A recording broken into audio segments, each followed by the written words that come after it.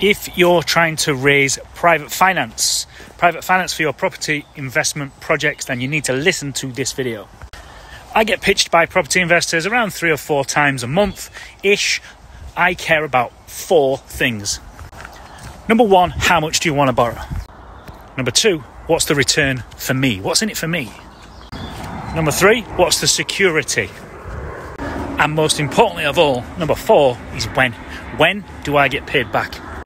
There are 2 words that when they get said to me on a pitch, when someone's looking to raise finance from me, that immediately discounts me. And the first one is hopefully. And the second one is about, when referring to time. I hope this goes somewhere to helping you when you prepare your next pitch to your next private investor.